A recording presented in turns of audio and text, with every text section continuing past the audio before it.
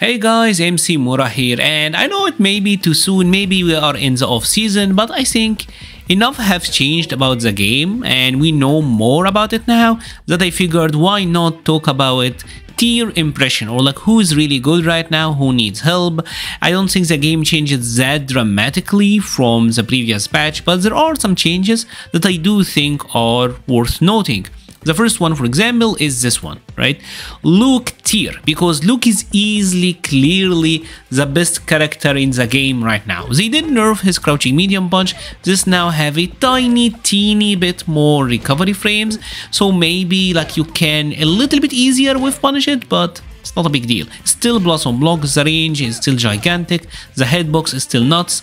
You check drive rush, you pressure, you combo, you poke, you buffer, you eat, you sleep, you do everything with this crouching medium punch. It is the move. It's like it's like the god normal of Street Fighter 6. It's totally insane. And with the nerf to the others, especially JP, I think this kinda clearly easily positions Luke to be in the top tier, right? He's easily the best character in the game. Now, I do believe we have different top 3 right now, right? And the first character I'm gonna put in there is, yes, Chun-Li, and the second one might surprise some people, but Cammy. Let's discuss Chun-Li first. When the modern craze was going on, where everyone was worried about modern characters, modern scheme, which character was very successful? Which one made EVO top 8? It was Chun-Li. And the reason for this was having Tensho kicks on command, as well as having good access to really strong fireball game and all of that, right? So the change here with Chun-Li is that over time, and especially now that a lot of players, especially top players, have been using hitbox, having Tensho kicks on command have become a reality. A lot of players, especially if you watch Leshar, he got this on command. Moki, he got this on command. Maybe for people like you and me, people who use this sort of controls, Chun-Li is not the top 2 character. But if you got hitbox, this is a very complete character. You got the easy supers on reaction, and you got the Tensho kicks on reaction. So if you're playing Chun-Li, you got amazing walk speed, you got fireball drive rush, which is amazingly good for her. You got all of the safe jump setups. One of the things that was missing from modern Chun-Li is her ability to like safe jump setup, but with classic Chun-Li you get everything, right? You get the safe jumps, you get the easy anti-airs, you get everything, right? She's very complete, very strong. This crouching medium kick being a 7 frame normal is criminal, and having fireball drive rush, reactionary super, strong anti-airs. Chun-Li got everything. I do really think Chun-Li is a character that is very complete and got every tool in the book. She got everything she needs. And Cammy is kind of in the same boat. I think Cammy is the one character here that I am the least sure about, but Cammy, in my opinion, is like top 3 because of power creep, right? JB getting a little bit weaker, Ken getting a little bit weaker, she kinda crept her way into the top 3, right? Now, I know some people are gonna put DJ in there, and I mean, I can totally understand this argument. You can add DJ there, but I'm gonna keep DJ to top 4, and I'm gonna round my top 5 with this guy, right? Why is DJ not in my top 3? And that is for a very simple reason. It's mainly the nerfs to drive rush jab. Drive rush jab nerf is the sole reason for me that both Ken and DJ got substantially worse, right?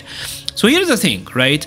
One of the main tactics with DJ, and similarly for Ken, is like you are controlling the space. So with space with DJ, you can poke with a medium kick, you can go for the forward medium kick, but this is slow, drive impact, risky and all of that. There is heavy kick, but this also carries some risk. You saw that, or you drive rush jab. The change that they made in this patch is if you happen to drive rush jab, right, low hitting attacks or attack with like lower profile hitbox like crouching jab, for example, this is much better now at checking this, or like standing light kick, right? This now is easier to stuff. Maybe Rashid didn't get the memo, but this is now easier to stop. This happened to Ken, this happened to DJ. Standing light kick time moves are better against these sort of techniques, and this is something that now DJ is a little bit weaker at, because drive rush jab from this range with DJ was a very dominant tactic. This is something I had experienced firsthand. As someone who used DJ a lot, this is something I've experienced firsthand, where opponents matching crouching jab is much more likely now to stuff you out of drive rush jab, where he used to win before. Now another change to him is the sway, where now you're in throw range, so this is a little bit of a nerf to him. Now he kind of have to be a little bit more careful or space it out a little bit better. So I think DJ is still kind of like in his similar place maybe, but still very good character, and you can make an argument for the top 3 spot, and I will say that's fine. Honestly, I think you can have it both ways. Rashid, this is the one that I know people are gonna say, Mura, you're crazy, you lost your mind. Rashid, if Rashid was not top 5, if Rashid was not totally busted, why would Angry Bird play Rashid?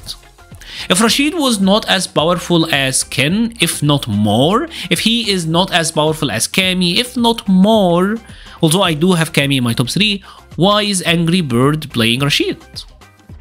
And I'll tell you why are 3/4 of Rashid players playing him. Is because of this.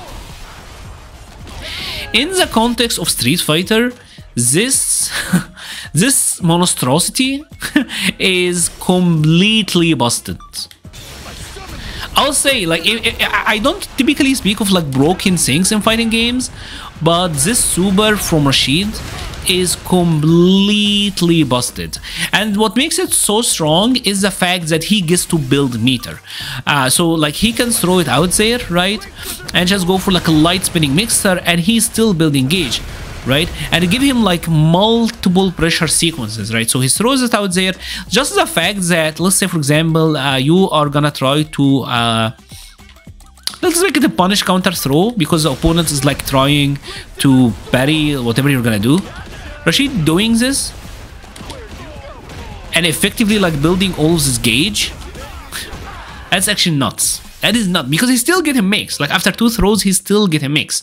So it's very likely that you're gonna deal with this repeatedly per round. And he got everything. He got this insane crouching drive rush crouching light kick, which very long range for a crouching like light kick, right? And he gets to convert. It's very easy for him to set up the level 2 super. He got the anti-airs, the EX reversals. He got everything. He really does have everything, and just him throwing fireballs in general like that is very good as well, because his fireball can be tricky to play around. So very complete character. What puts him over the top is the level 2 super, right? His level 2 super is just, it's too much. It's one thing in this game that I will say is actually broken and needs to be adjusted. He needs to not build any gauge as long as that tornado is out. I think that is the only way that you can balance that level 2 super, right? So it's very good. And then obviously we got Guile, which is in a very good spot now that JP got a little bit weaker. We got Ken, and I do think we obviously got Judy, and I'm gonna round these guys with Blanca, obviously, right? Maybe even put Blanca over here, if I'm being totally honest. All of these are very powerful characters. This is, I think we are missing one, and if we're missing one and I have to put one from over here, obviously it is JP. Maybe I'll put JP even before Guile. I don't think he's fallen off that hard, but he's certainly on. I think that is real. I think that's good. Shut up, Rashid. I think that seems good to me, right? I think these are my strict top 5, but these guys are the 5 characters that come after. It's really hard though, because I feel like everyone here is kind of interchangeable, but JP obviously had a little bit of fall from the grace. I feel like still JP players, I can't find them after this batch. Like no one is playing JP. Very few players are, but I still think he's really good. He just lost the crouching heavy match. I feel like this is the one that is most impactful. It's still pretty good, but he's still, you don't get to swing and anti-air like you used to. Right now he's gonna get counter hit, right? So he have to be a little bit more mindful, and it is more prone to trading like that. This is a big deal. right? OD Amnesia, yes, it's a little bit worse, it's a little bit not as rewarding, but I think the anti-air, this is the change that is this is the change that actually matters the most, and the standing heavy punch being slightly more whiff punishable. These two together, I do feel like have impacted him, right? And one thing I just mentioned about Rashid is that he now doesn't build any meter once OD Amnesia is out. So if we make it so that right, see this, he's not building any gauge when OD Amnesia is hitting. So I feel like this is a substantial nerf to him. Overall, still an amazing character, but certainly just a little bit weaker.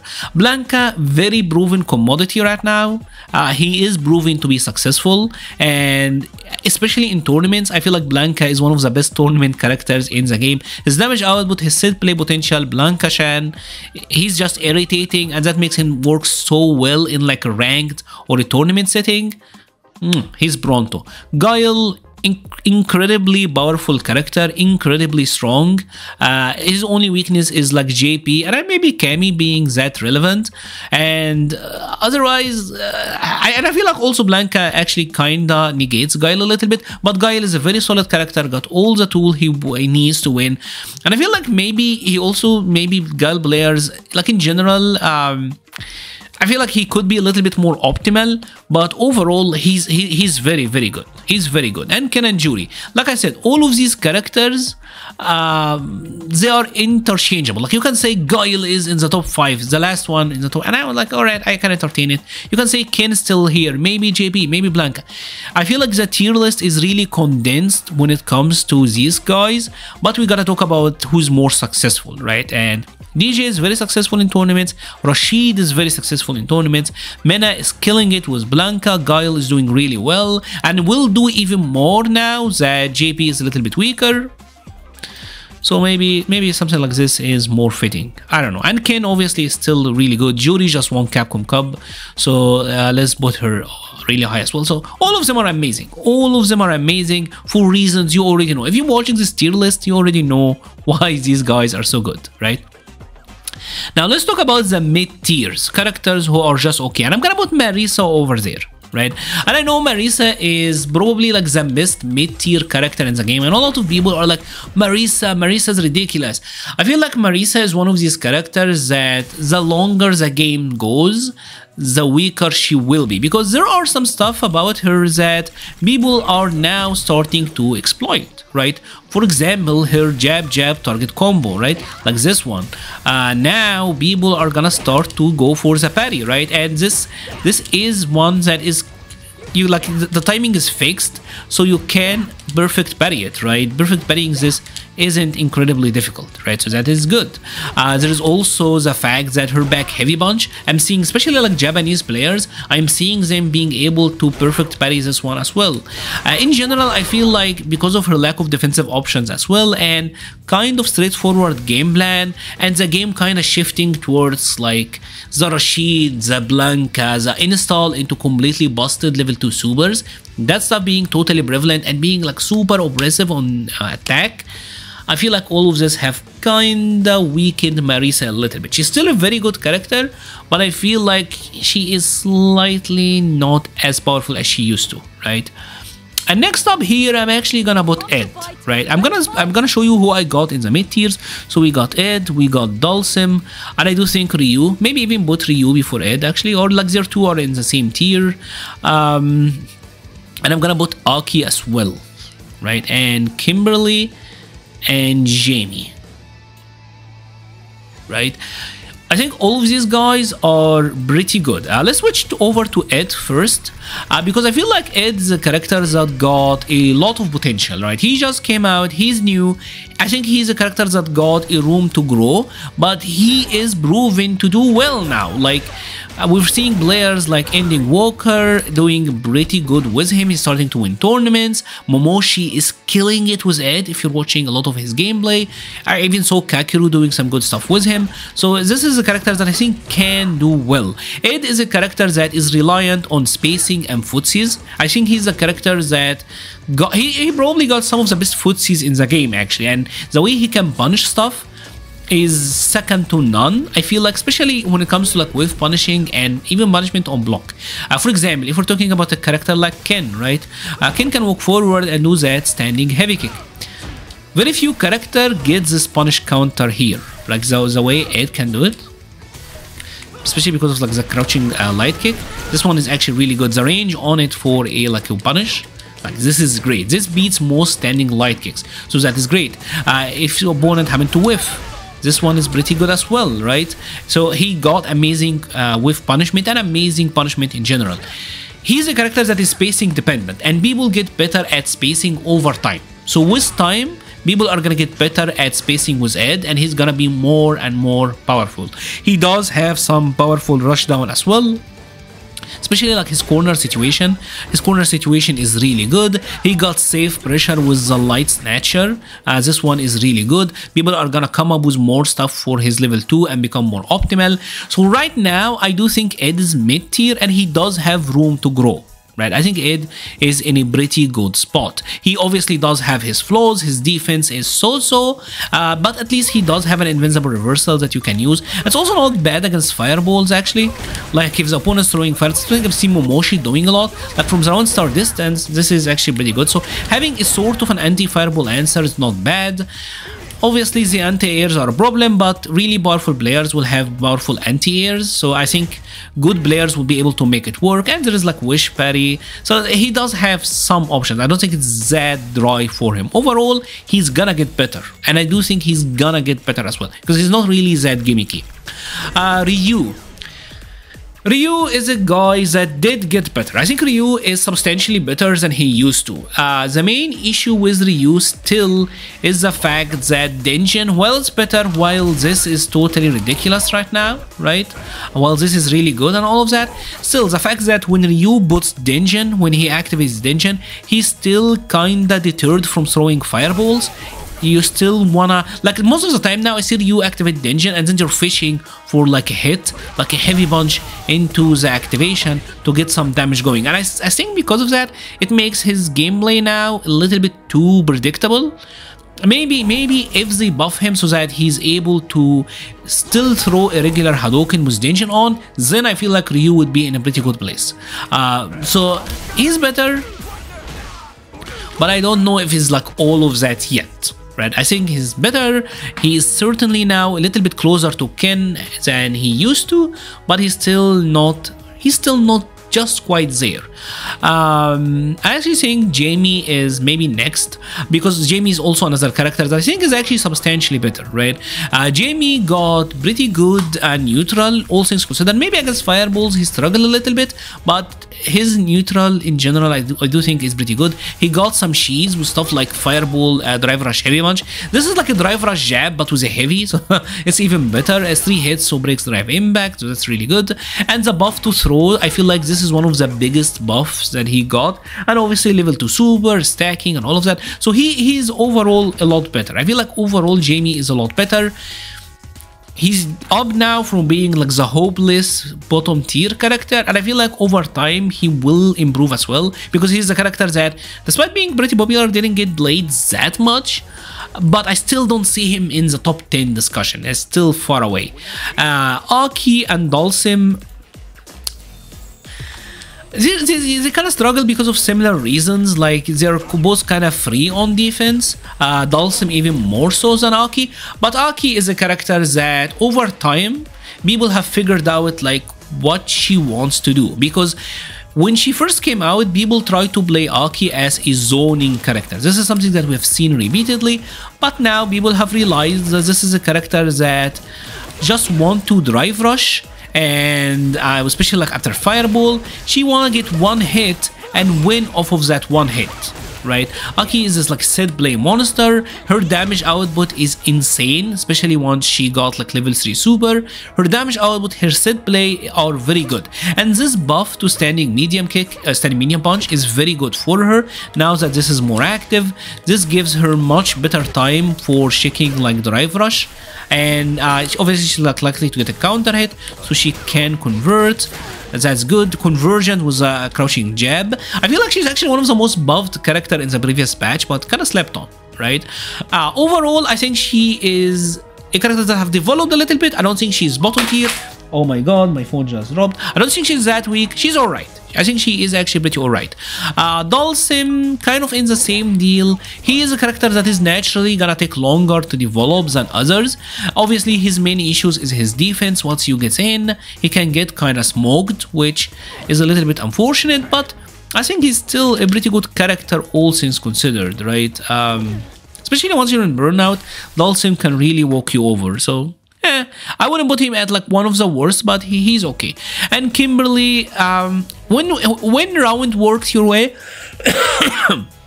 when everything works your way, Kimberly is pretty good, but she is a character that certainly need buffs. I think Kimberly is a character that do need some help, especially like her level 2 super, which is like almost like a completely useless super.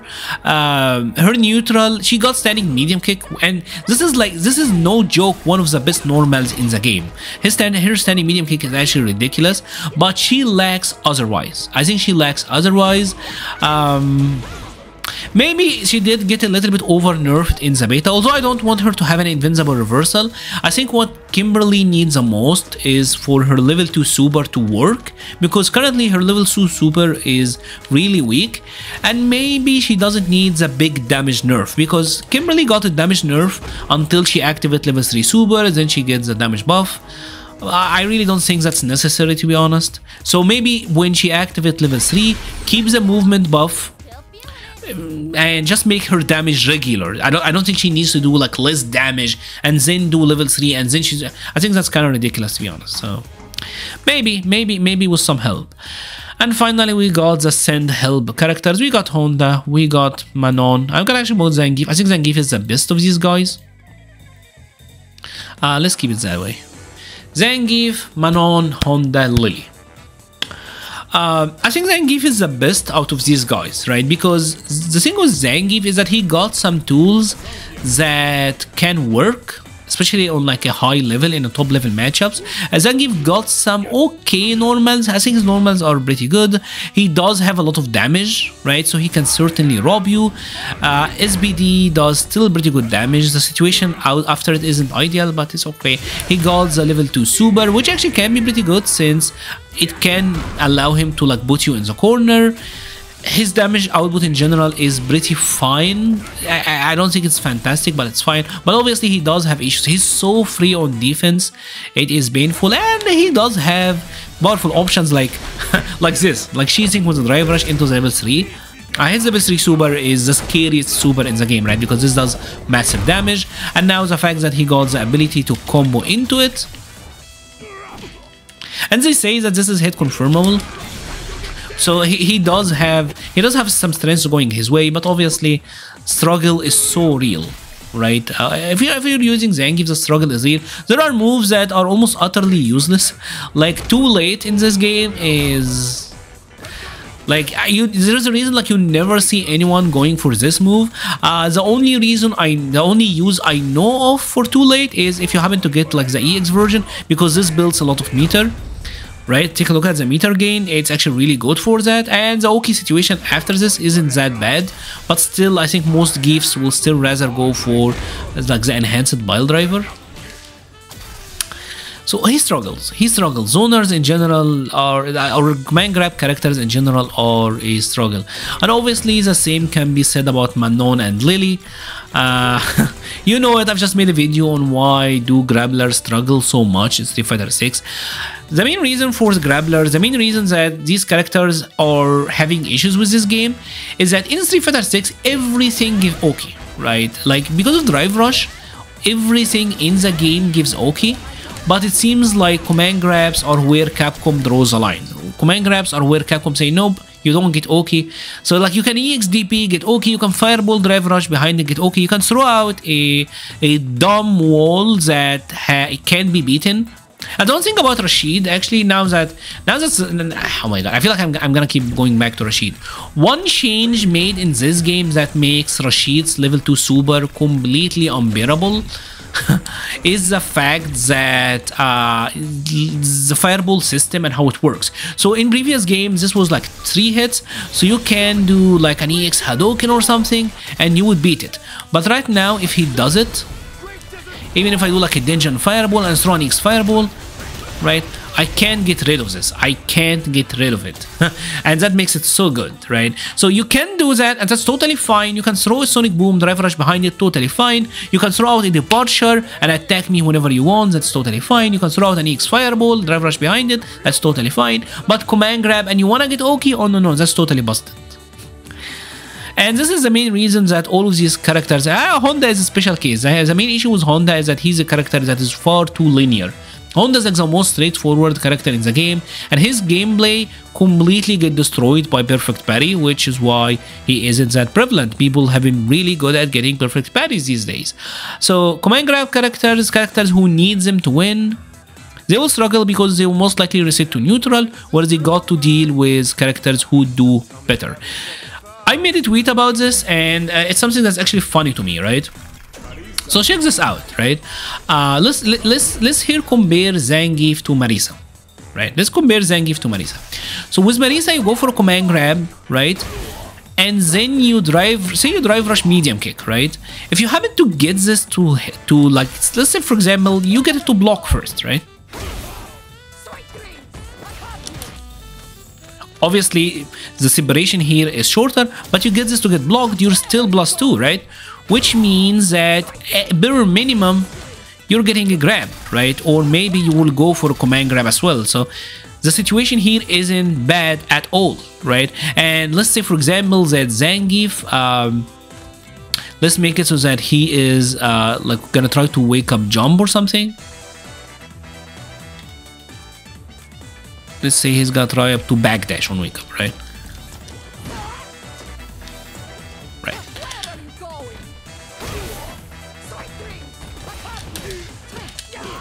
Right, you're getting massive punishes on him, right? This is legit good command grab Oki. If I do the same thing with Zangief, I am almighty. Like, you see how far, how much further Zangief is, right? And even if she tries, like the only good thing he gets is like drive rush into light kick, and then he's gonna have to drive rush again. So the boss command grab situation just is not worth it for Zangief, Manon, and Lily. Marisa, she gets to have the safe jumps, she gets to have the really powerful pressure because her command grab actually means something, right? Because her command grab actually can lead to good, and obviously you can feint it with drive rush jab.